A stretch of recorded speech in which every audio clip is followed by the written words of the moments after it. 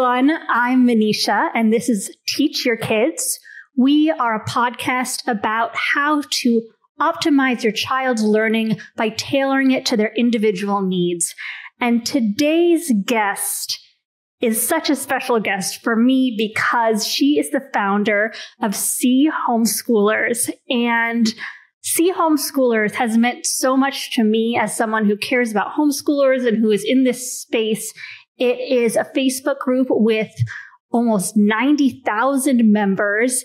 And I go to SEA whenever I have a question about curriculum, and I always get an answer there, or if a question about social emotional needs or almost any aspect of a child's development. It is just such a treasure trove of wisdom. And in my first episode, I talked about how one of the really extraordinary things about the homeschooling movement is that it's constantly evolving, and that in fact, people are sharing information and resources and influencing each other in local groups, but also in online groups. And I think really at the center of this evolution is the SEA Homeschoolers group on Facebook. So it's just such an incredible honor to have Blair Lee here today, who founded SEA Homeschoolers. She is a professor, a scientist. She's written several amazing textbooks, and today we're going to talk about how she came to found SEA Homeschoolers and get some really great information from the expert as people start homeschooling for the first time this fall or continue to homeschool. So thank you for being here, Blair. I am so happy to be here, and thank you for having me. I'm really excited about being a part of your podcast. I've listened to your other two episodes so far, where you've got 3 episodes, and they're just awesome. Oh, thank you so much. Well, it is such an honor to have you here. So I thought we could just start off. If you could share your story with us. You are a homeschooler. Why did you start homeschooling, and what did homeschooling look like for your family? So my story to homeschooling, like a lot of academics, started before I even had a child who ended up being homeschooled. Well, I should actually start by saying I've got 3 stepsons, 2 of whom I did a lot of hands-on work with them in learning. One was homeschooled for a year, and the other one, son who's 2E, twice exceptional, needed a lot of help through school. And so, but really I was teaching chemistry in college, and teaching chemistry in college, I'd always been fascinated by learning theory, and teaching chemistry in college made me realize that we were blowing it in a lot of ways in how we teach. It really started with me questioning how we teach chemistry. When you're teaching chemistry, people who take that class as an elective, they take that class if they want to be a vet or a doctor or a nurse. That's who takes that class. Everybody wants to pass that class. There's really a high investment in passing that class. And people were struggling in that class. Like, people would come to me and say, I've never struggled in another class. I'm actually working really hard in your class. I can't pass your class. Mm-hmm. And I started to give thought about why that was. And I realized we're really failing at teaching chemistry. I'm not going to, could be a podcast in itself, making chemistry an applied math class all through high school.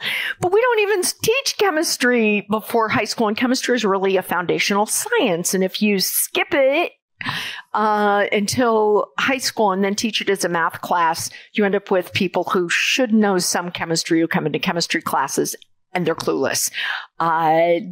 So I started looking at that. And the more I looked at how we were teaching, the more I began to question whether we were really working so that we could teach each individual student. And I was not a homeschooler at this point. I wasn't thinking homeschooling at this point. Then I got pregnant. I got pregnant 2 weeks before. So I knew I was pregnant. 2 weeks later, they offered me tenure. Wow. And in California, and I turned it down and went on sabbatical. And so, like a lot of academics, the minute I knew I was pregnant, I started thinking about my child's education. And I really came to think of an education as a journey through learning.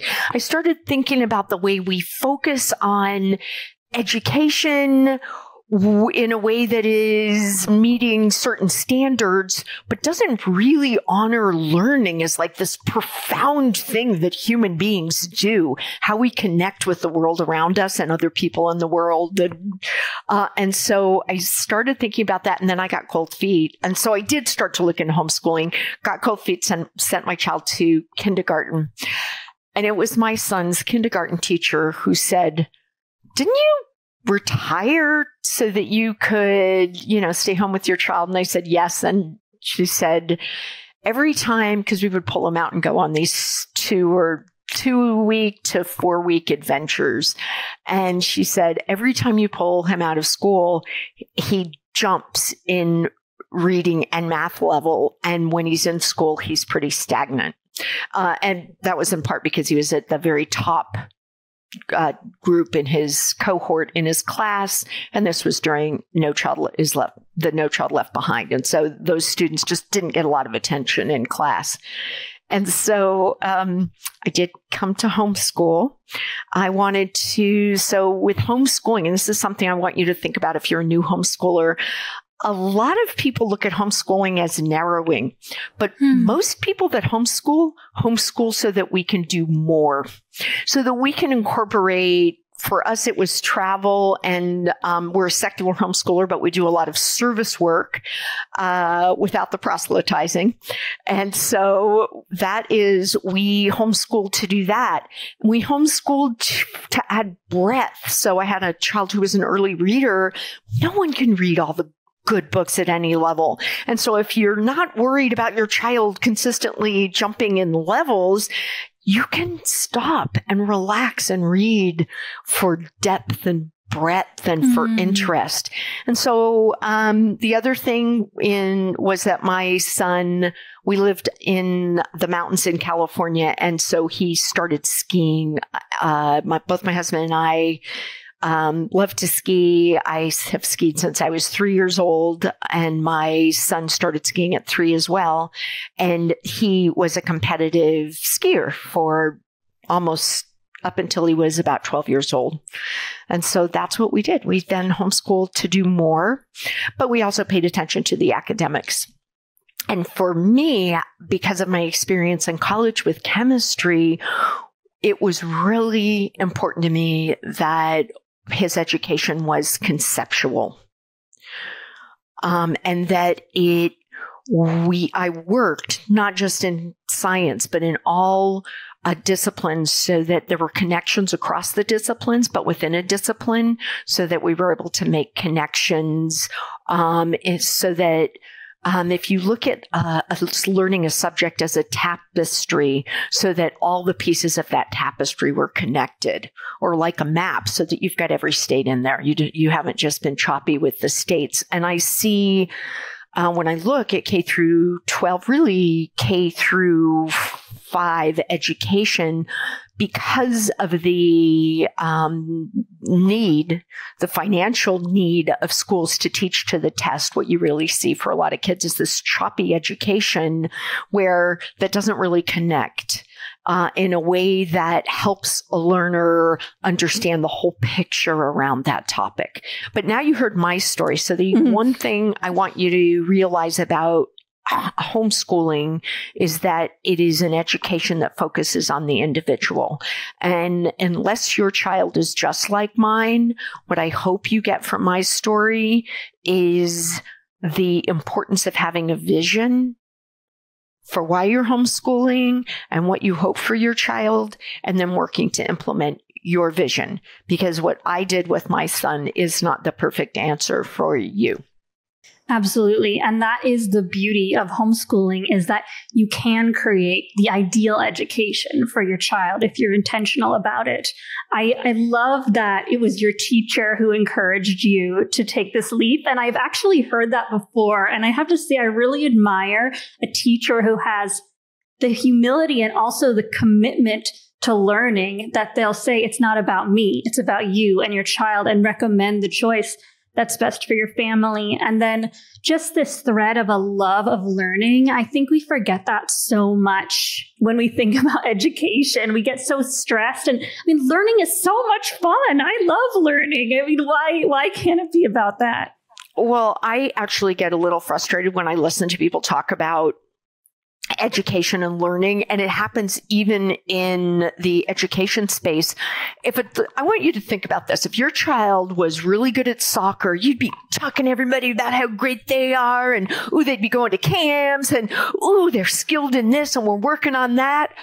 We should be bringing that same energy and excitement to our child's learning, and we just don't. You do sometimes see it in the homeschool community. You see that sort of energy and excitement. Join our Facebook group if you don't, because we really have people who are energized about their children's learning. And then actually I left out one part of the story was that my child had within 1 year had 2 complex concussions. And so I went from educating a child who had been at the very top of his class to having some learning challenges that we had to work through.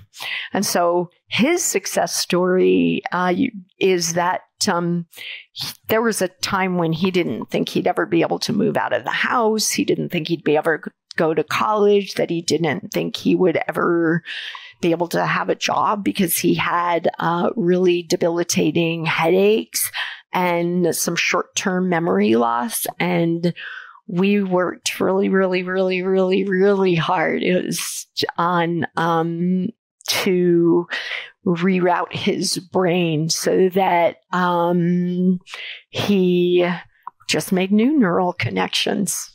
So it was really interesting. So it really kind of brought within one person, he was really lucky we were homeschooling. Let me just say that. Beautiful. Really and lucky. I just think it's such a testament to you and how much you love and care for your children that you provided this gift of an education that could support him when he was high and when he was struggling. It made me realize how many people, we'll get into the SEA story, Yes. It made me realize how many people needed that kind of community. For sure. And how did you go about finding SEA Homeschoolers? When on this journey did this group evolve? And did you ever expect it to turn into what it is today? No. Since it's 11:44 in California, I think we've added 150 people today. Oh my goodness. Texas just did some, implemented some of Florida's stuff. And so people are joining from Texas. And some couple other places. This has been insanity. We can't keep up with the join requests. But SEA Homeschoolers, by the way, is not just a Facebook group. We have, I think, one of the most killer blogs in the entire homeschool community. I agree. And then, as you know, we have conferences because I know you've been at a couple of the sessions, and we have a magazine. And so we really, we are a support community. So SEA Homeschoolers founded in 2014, and they founded around my belief that every child is entitled to an education that supports them. And so I'm in the perfect sphere is the homeschooling sphere. I already had a following when I formed SEA in 2014. I had a blog.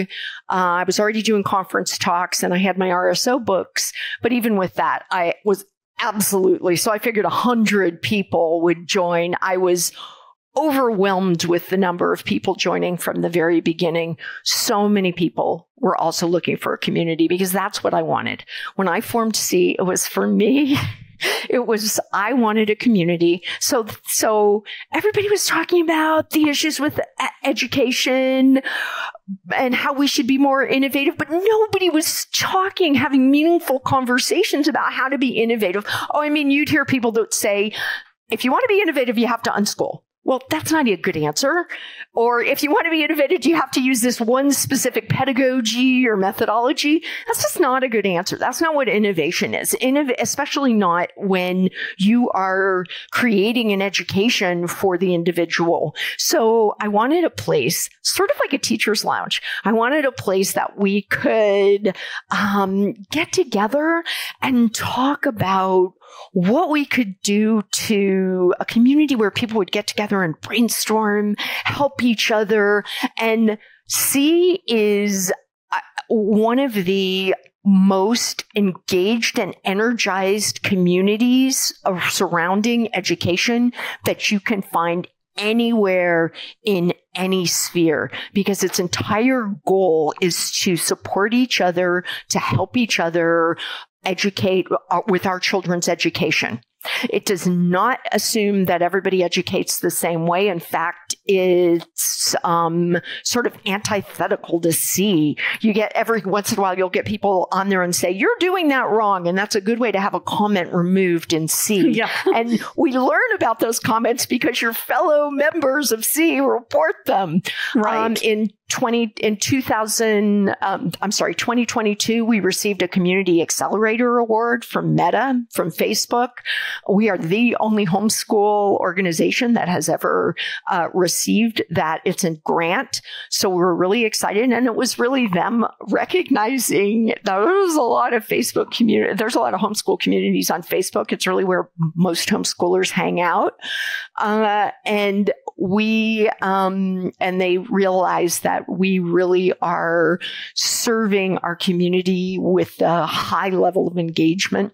Yeah, wonderful project-based learning and innovative.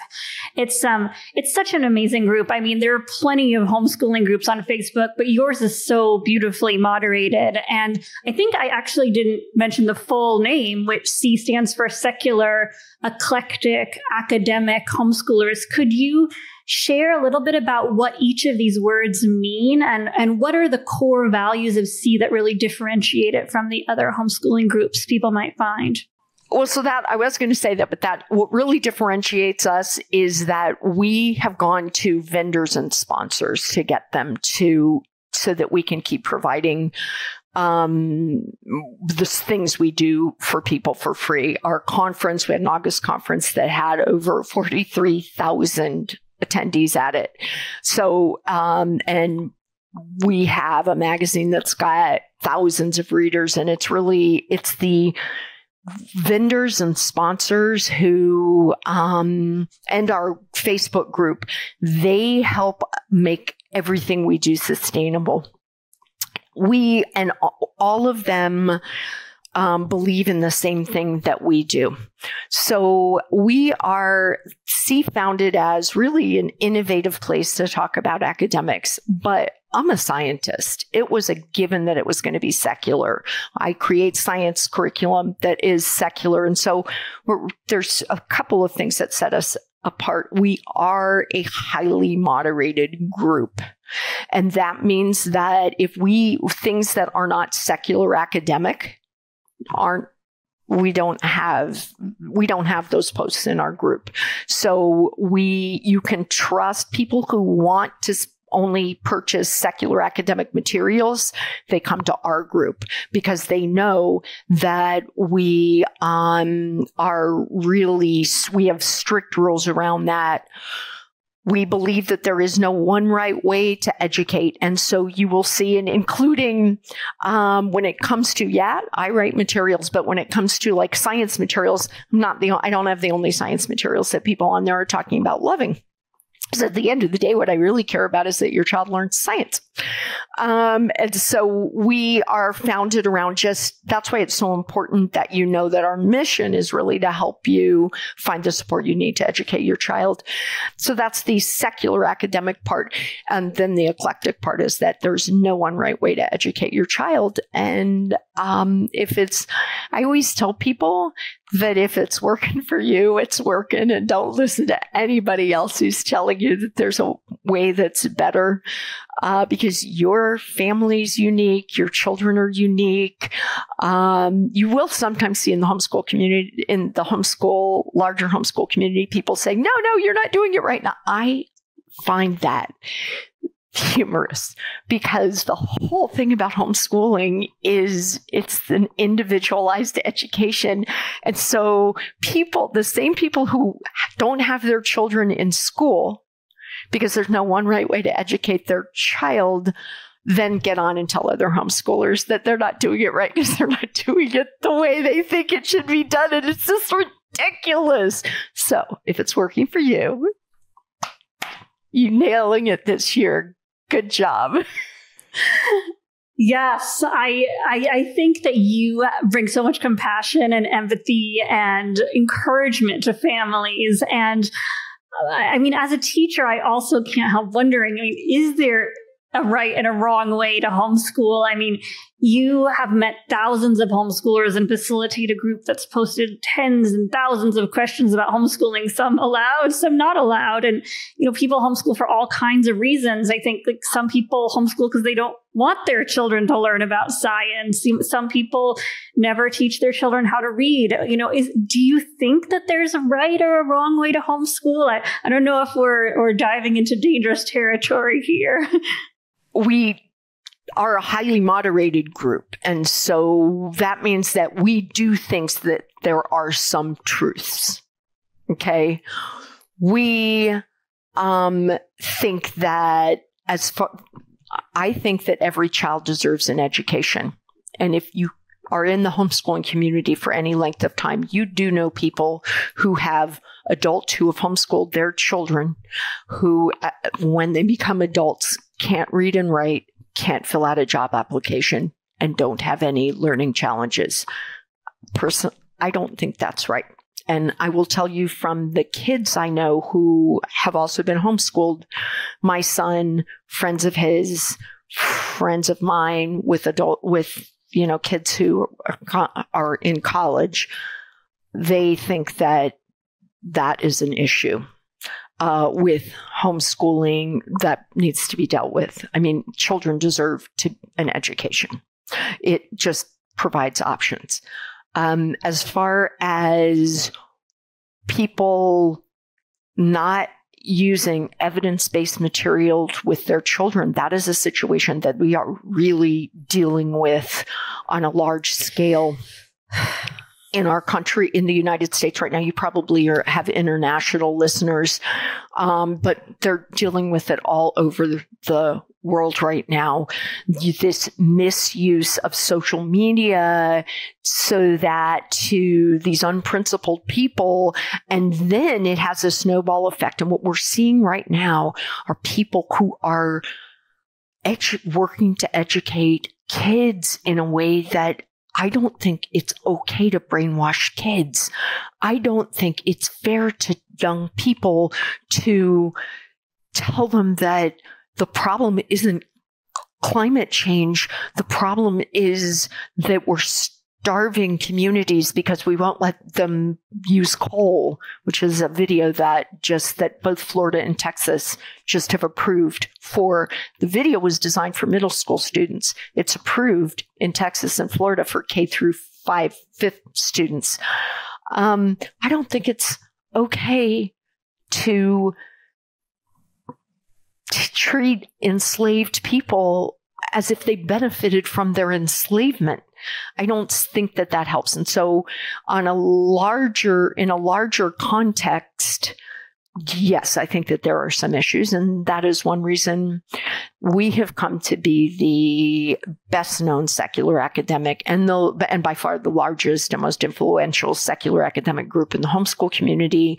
And that is not going to change. We believe strongly that the education that children deserve is one that teaches them honest history, honest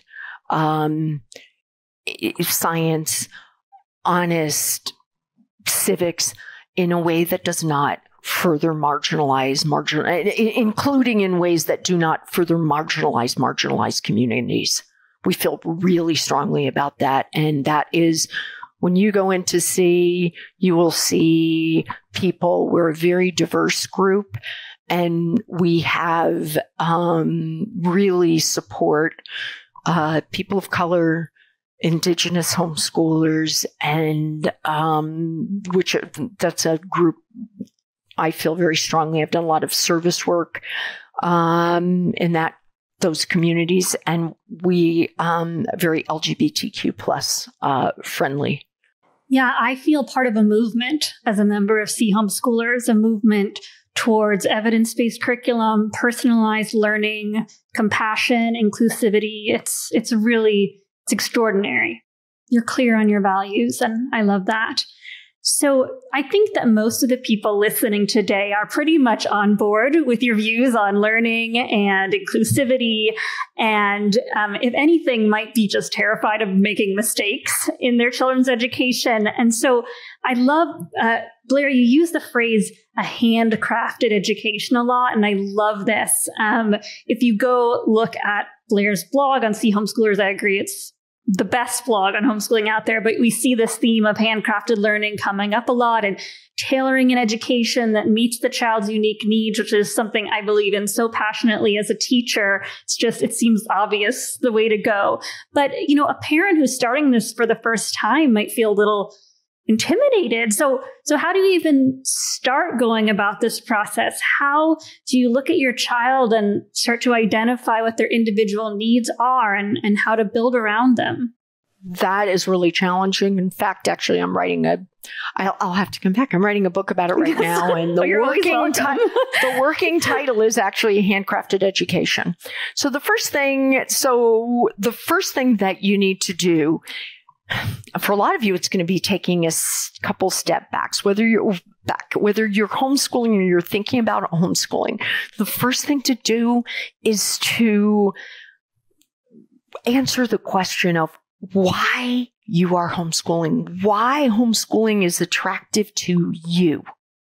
What is it about it? Because that's really, I don't know if you're familiar with Stephen Covey's The 7 Habits of Highly Successful People, but his second habit really speaks to this, and it is that you begin with the end in mind. And so you should really think in overall why you're homeschooling. Get that down on paper. And I like to, and some people will struggle. If you struggle, think to yourself, and it can be really idealized, but think to yourself, what is the education of my dreams that I want for my child? Now, at this point, when you start to write that down, you can once you've got that down, look at it and decide if it's personal for you. A lot of people go there and it ends up being very personal for who they are. And if that happens to you, then write down, even if it's just free writing a bulleted list of the things about your child, and then look to see how you can fit those in. At this point, you should not have done any planning about homeschooling because you haven't figured out what you want to do. Okay. So at this point, when you start to write some things down about your child, you're actually getting to the point of who is your learner? I call it, who is this learner of mine? How does your child learn? How do they access and process information?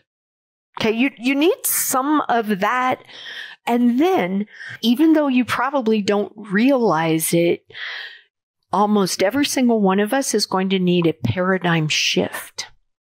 As you start thinking about your child's learning, homeschooling your child, you're going to need to shift from thinking about an education in terms of best teaching to best learning. What do you need to do to reach your learner so that you can scaffold, facilitate, and mentor them while they're learning? And if this is starting to sound kind of huggy, loving, warm, holistic, it should. How you approach, because that's something else for you to remember, how you approach your child's education, how you think about learning, how you behave about yourself as you're taking on this new endeavor and learning learning along with your child how you talk about yourself, how you treat yourself, how much confidence you have. You are the number one model for your child in all things. But once you're their primary teacher, you're also the model for them in how you behave around learning and around when you don't get it exactly right by your definition, and what it means to show up and do your best and how you're going to evaluate that in a way that's fair. All of those things, your child doesn't just watch as you do to them, they watch as you do to yourself. And then I want to give you complete and utter permission to be innovative. Don't get scared. That. Don't say, wait, I listened to Blair talk on Manisha, and this is what she said she did. Don't do that. Manisha asked me one time about whether something frustrated me. I said, you know what kind of frustrates me? It's when homeschoolers hear that someone did, oh, you got that outcome with your child? Tell me exactly what you did. Well, unless you have cloned their child, that is not, you should not be directly copying. Be innovative. The most, honestly, connect your child. Now, I'm an academic homeschooler, and so I believe in being innovative and keeping it academic. But I also believe that you get to define what academic means for you, and I get to define what academics means for me. Exactly. And I just so agree with you on this idea of a paradigm shift. I mean, in order to step into a new way of learning, we really do have to kind of throw everything we thought about education out the window. It's so focused on teaching strategies and how well the teacher is doing. But if you change your point of view, you realize that all that really matters is how well your child is learning. And if you can just focus on, does my child like listening to podcasts, or are they really love being out in nature? And, or maybe they love video games. Can I find some adaptive learning apps that they would like? It just completely shifts everything to, I mean, it seems obvious that you would think about how well is my child learning, whether instead of how well am I teaching, but for some people, you just do have to take a leap because that's not how it's done in school. One of the things that I actually think is a paradigm shift and really honestly shouldn't be, and when I give talks about this, I have 10,000 people, 12,000 people at these talks. It's learning skills. I think it's really important that we start thinking of learning as a skill in the same way we would think of soccer or football or skiing or any of those. Yes. So how can your child become a more skilled learner? And so what you were saying, Manisha, is when you were talking about, does my child love this? Yes, you absolutely should bring some of that in, but you should also look at the things that your child, areas of learning where your child might be struggling. Now, I'm not talking about struggling in math. I'm talking about, do they short-term memory, those sorts of things. I'm talking about things like metacognition, or does my child struggle with reading, writing, learning?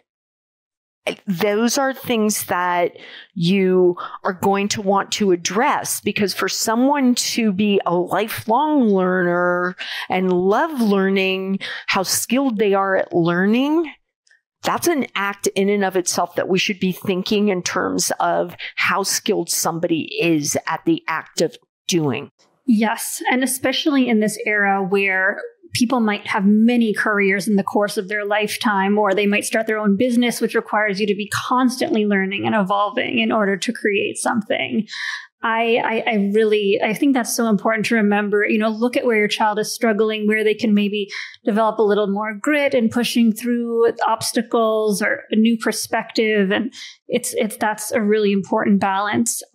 If I may, I would love to talk more about curriculum, because SEA is an extraordinary resource for finding high quality secular homeschooling materials, or even if you're going to school, supplements for your child learning it. And I really see it as the best place to find materials that meet a couple criteria that are important to me and the families I support. Evidence-based materials, obviously, materials that are inclusive and comprehensive. I mean, Black history, women's history, Indigenous history, and literature. This is part of our history. It's not, being nice. This is actually a full view of history. Materials that teach evolution and climate change, mental health, the most important issues of our generation. I also look for mastery-based materials. I don't think every subject needs to have a mastery-based approach, but generally it's better. So when I'm looking for curriculum on SEA, which I do a lot, I really use it a lot. I just go to the group and there's a little search icon and I can search something like writing and dysgraphia and ADHD and find 10 parents who have tested different curricula for their 8-year-old with ADHD and dysgraphia until they found one that they loved and for different reasons. Or I can look for a math curriculum for a child who's autistic and has dyscalculia and doesn't like cartoons. Like, it's amazing how specific I can get when I look in the group, and the people in the group are so brilliant. I mean, you find engineers, teachers, people with PhDs, people will tell you about a science curriculum and they are scientists. I'm sure there are people who have won the Nobel Prize in this group. The parents are just brilliant. It's amazing. So the SEA community knows that they don't wait for me to answer, because they know, hey, a certain math curriculum for a autistic child who has dyscalculia, and that's a really hard word for me, and who doesn't like video cartoons. Yeah, they know that I'm not the best person for that, and so but there's somebody will know that answer, and that's what makes it such a cool group. Yes, it is such a cool group. And I mean, even the other day, I'm evaluating an article about math curricula for homeschoolers. And there was this program I never heard of. I went to the group and there were actually parents had highlighted a question in the curriculum, in the middle of the curriculum, that was demeaning towards women. I won't mention the name, but it was about the wife wants to lose weight to please her husband. And there's no way I could have read through 300 pages of curriculum and found that. So just great. So just along this topic, I was hoping that maybe you could kind of talk about a little bit about things that maybe families should be on the alert for when they're looking through curriculums, things like neutral science, apologia science, things, that people might not be aware of, that that if they care about inclusive scientific curriculum, that they should know as they're going into their searching. Well, so one of the things, I have written extensively on this for science and a little bit on this for history.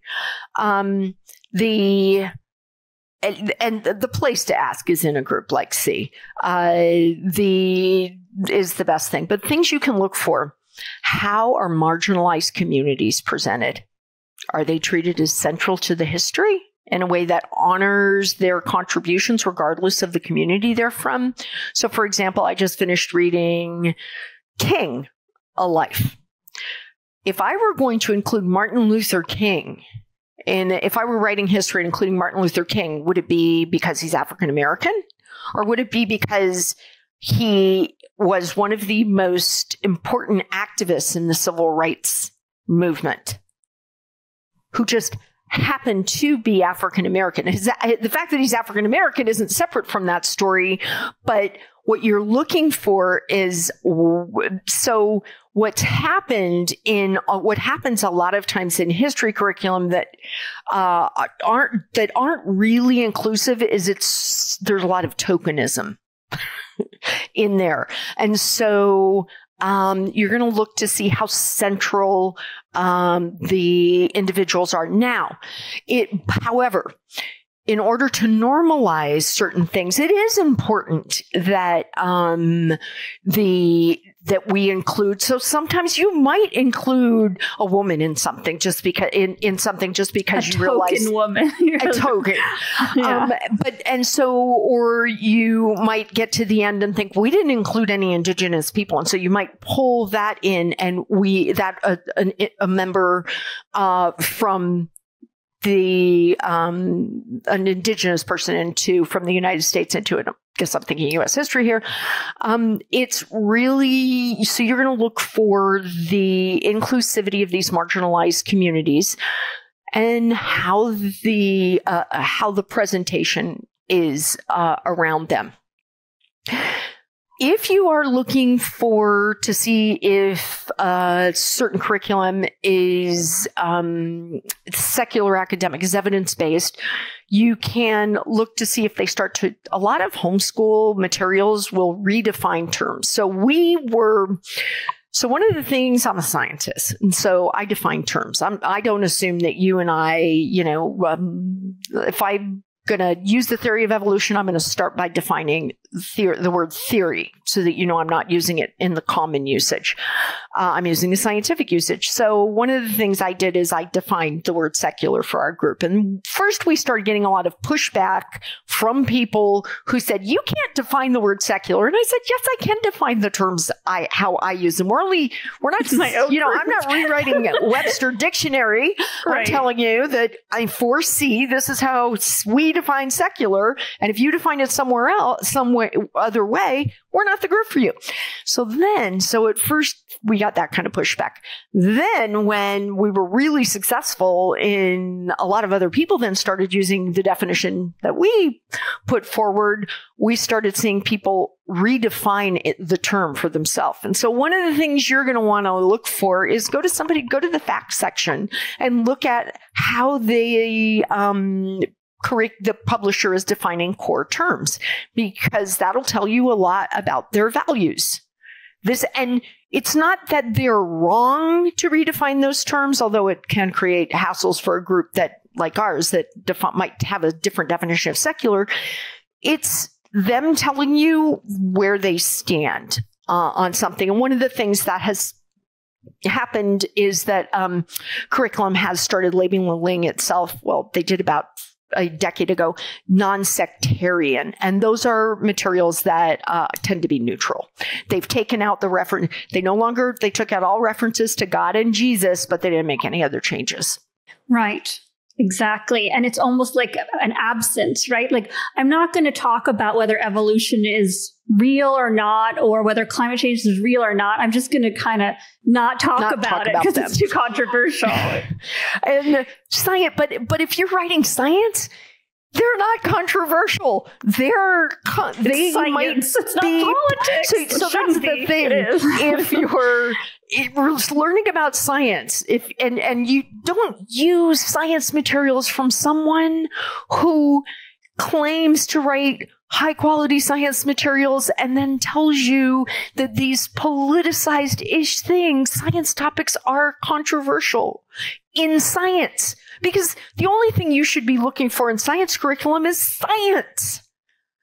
It should only be how well and how adequately and accurately are they teaching these materials. That is a really great overview, just in terms of like helping parents to know what to look out for, and make sure that your curriculum is comprehensive and based on the science, and you can find that in SEA. So Blair, you and I know all the myths about homeschooling. They're very easy to debunk. I don't think we really need to spend time on it today. Like the myth of the weird, lonely, antisocial homeschooler, easy to debunk. The myth that parents can't teach their kids, easy to debunk. I mean, none of that stuff is really a concern, but there are challenges to homeschooling. So beyond these myths, what are some of the real challenges of homeschooling that parents should be aware of as they step into this? And in particular, unexpected ones.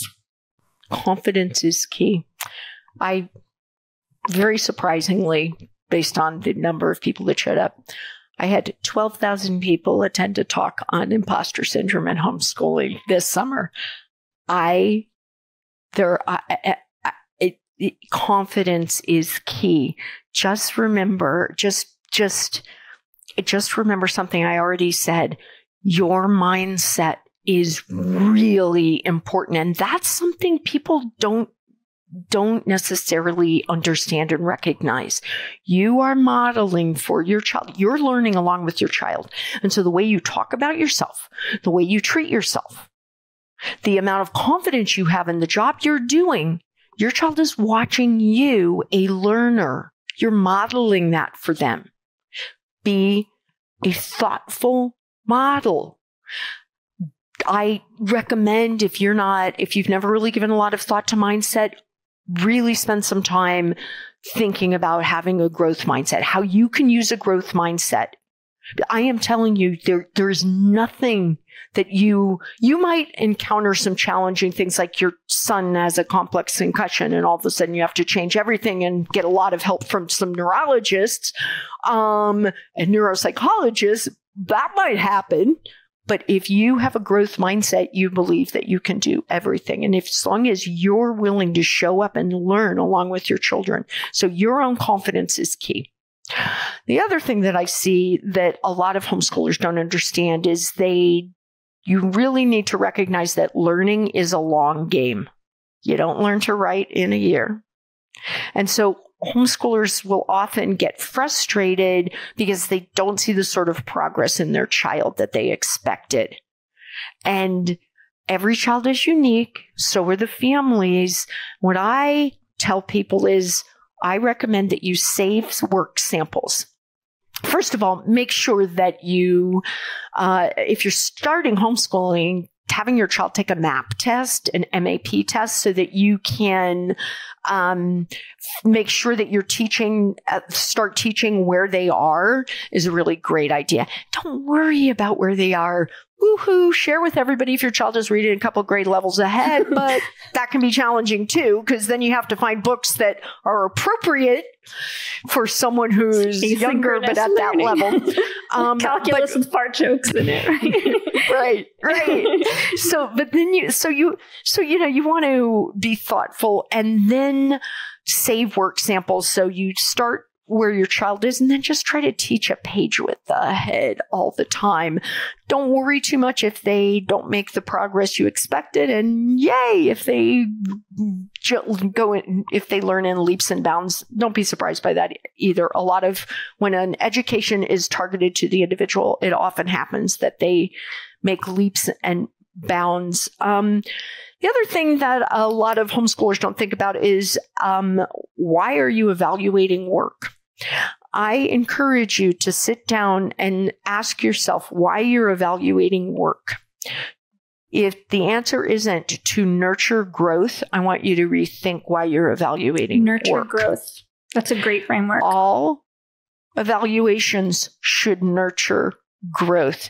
Now, homeschoolers don't tend to be experienced, and one of the things, you don't want a piece of paper that's got 100 red marks on it. You want to be thoughtful and look at what your child needs to work on and then choose 1 to 3 things.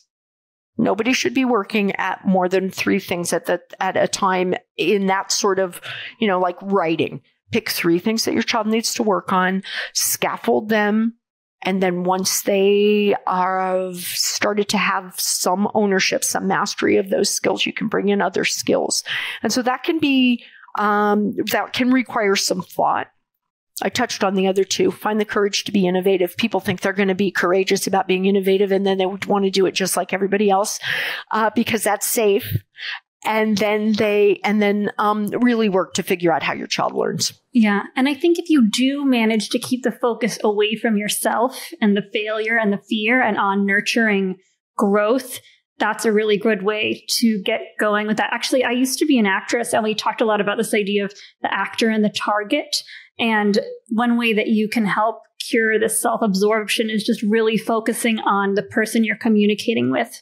Are they listening? Do they understand what I'm saying? And, I think, growth mindset is such a great principle. Carol Dweck wrote a great book on the topic, not just for you, but also for your child, that you're both thinking about not how well am I doing, but what am I doing well? If I run into an obstacle, oh, how fun, I can work around this obstacle. A good idea is grit.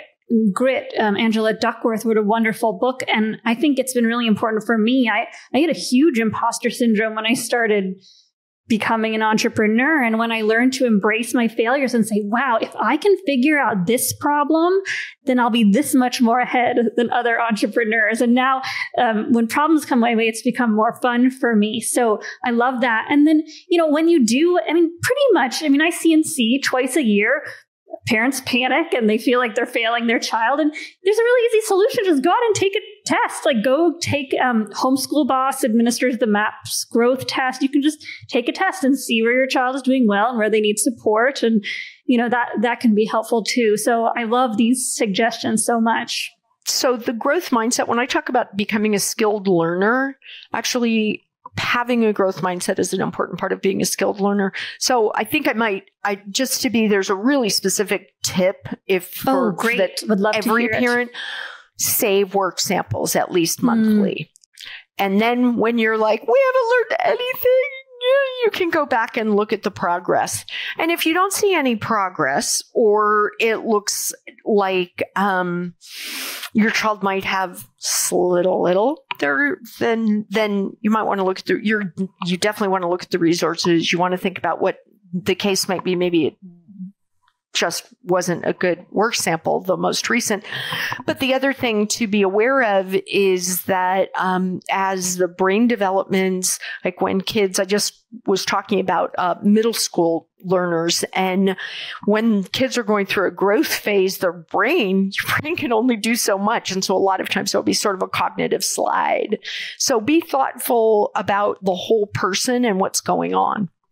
Yeah, and children learn at different paces. Sometimes it's fast, sometimes it slows down. And if you do go to SEA and find a strong mastery-based curriculum, often it's an adaptive learning app that will track their child's progress as they go. They won't be moving forward until they've mastered a concept. Or at the textbooks, they have evaluations and quizzes, so you can see if they've mastered the material. So having a good curriculum supports this a lot. All right, Blair, I want to switch to a fun one. So in addition to parents, we have tech entrepreneurs, curriculum developers, and app developers listening who are excited to build new products to support this rapidly growing homeschooling community. And so from what you've seen, I'm wondering if you think there are any resources that need to be developed or would like to see developed. For the one that I keep on harping, I see so many people tell me they're building a new literacy app, and I get so annoyed. I'm like, we don't need more literacy apps.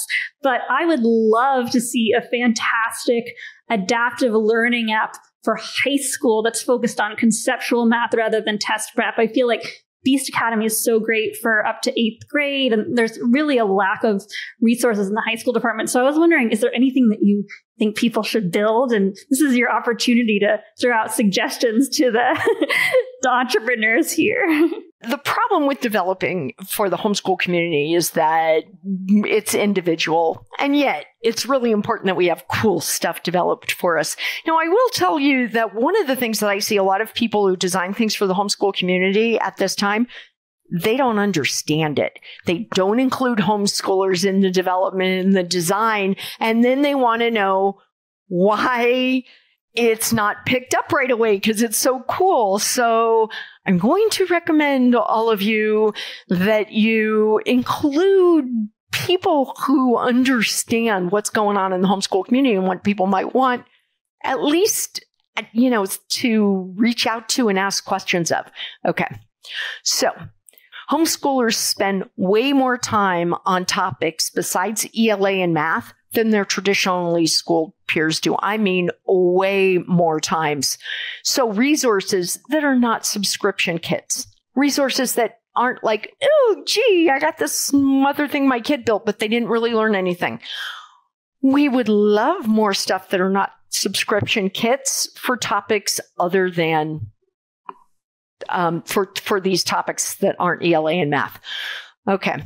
I hate to tell you, Manisha, but the number one thing that my admin thinks that is needed is secular integrated language arts that is not literature-based. Not Wonderful. Literature-based. Yeah. That is something people ask for all the time. Academically rigorous unit study guides for middle school and high school. In our middle school, high school group, this is a regular complaint because people make these great unit studies and then in 5th grade, they're gone. They're really hard to get after 5th grade. Secular world and U.S. geography curriculum that is not a workbook. Some app developer needs to do this because this is something fun. that people. Play that.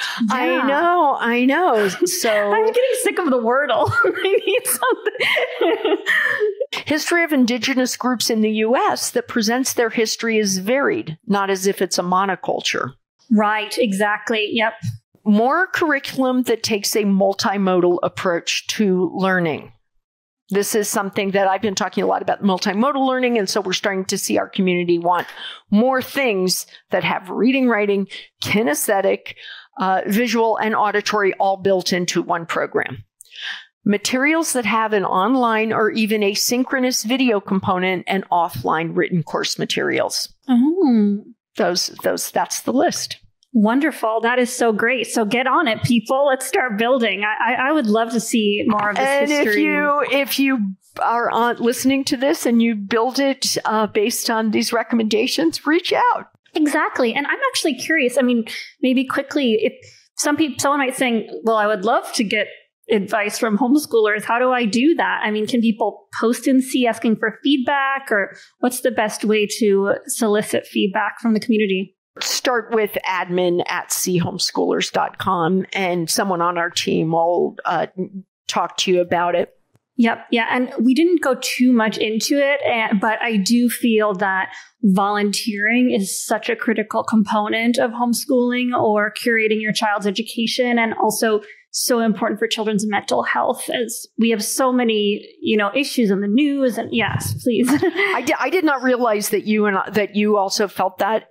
I think that service work is one of the number one ways you can help your child be. Through service, your child can understand, can feel that it matters that they're on this earth. My son, we've had him do we worked on a literacy project in Delhi, India. We've been to the Lakota Reservation on Pine Ridge. We've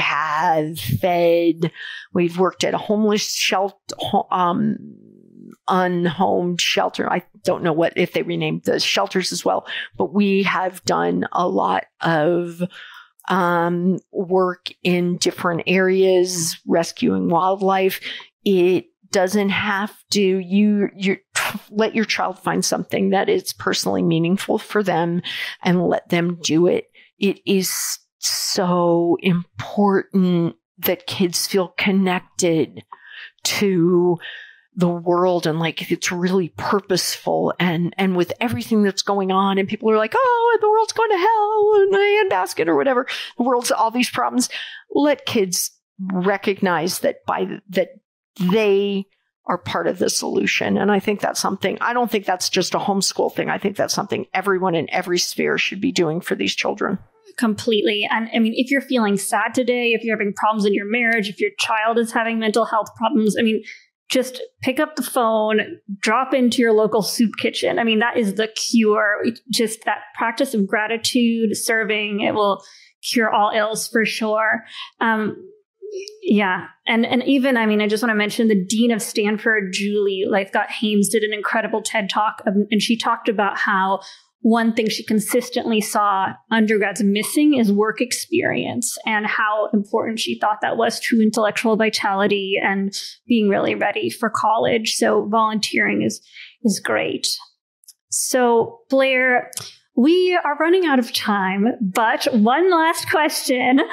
I love learning so much, and I know you do too. And I think that's one of the reasons, even though we recently met, I just feel so connected to you. I mean, when I'm meditating and I have an insight, or I read a book that I'm really excited about, or when I'm having a conversation with a relative and I realize something about the world or our relationship, I just feel so full and happy. It just, to me, I think learning is my religion. It's such a gift that I was given in education, and I'm able to learn. And it's so exciting to learn everything I have from you today. So I just wanted to ask you if there's anything cool you're learning right now that is totally unrelated to what we've been talking about. I ask every guest, and I would love for you to share.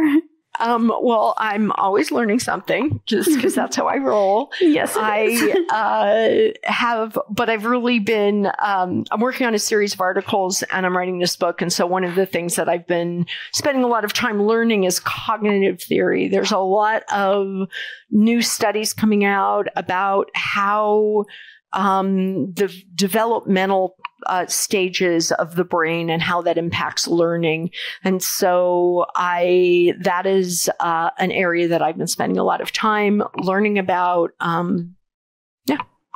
Wonderful. And I find it fascinating. My life's passion in it, so it sounds like we have a very similar passion, is how people learn. I just find it fascinating. Wonderful. And I think, one of my frustrations as a teacher and now moving into the homeschooling space is that there's so much cool information coming out about how people learn that's not being applied. And when you homeschool, you have the opportunity to apply that information as it comes out.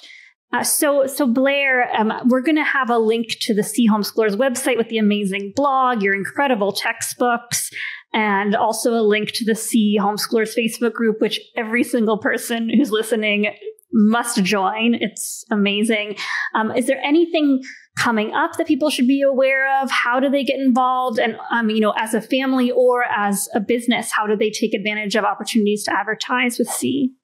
We have many opportunities. I am not the person that's in charge of the marketing. Just reach out through admin@seahomeschoolers.com. We have, like I mentioned, we are an organization that is funded by, we've received a Meta grant. We just recently received a Vela grant. But most of our funding comes from sponsors and advertisers. And to be honest, our community, we tell people in our community and they know it. We only take dollars from people who are use evidence-based presentations of facts and theories. But it is the SEA Homeschoolers community, because if we're a community organization, you are supporting the entire secular academic community, because it is through those dollars that we make everything free to our members. And as far as homeschoolers, by joining SEA, you are a part of a community of over 100,000 families across our different. Amazing. We have subgroups, we have a main group, and you will find the support that you need in that community. Posts don't go unanswered. It is like Manisha said. You want to find this, and this for someone. You go in there, you look for that, and you can find it. And we get thousands and thousands of posts. It's overwhelming sometimes. And it would be completely overwhelming if we didn't have the members of our community showing up and answering those. And we don't allow spamming. So when you get people on there recommending things, it's because they have used them or they have experience with them. It's not because it's the curriculum developer. And then that's the other thing. We have a lot of community marketing opportunities. Fantastic. And I believe you have some 101 workshops and conferences coming Well, we up. have a 101 workshop that is in our YouTube channel, that's on our YouTube channel. We only do the 101 workshop in June and August. And so I'll do it again next June and August.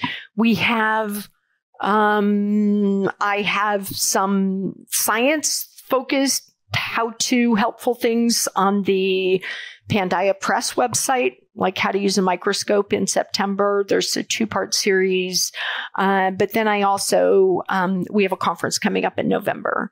And I'm going to talk about ages and stages of learning for elementary school. And we've already, that is almost full. I want Manisha to come on and do some. Oh, I would love to be honored. Come on and do a talk.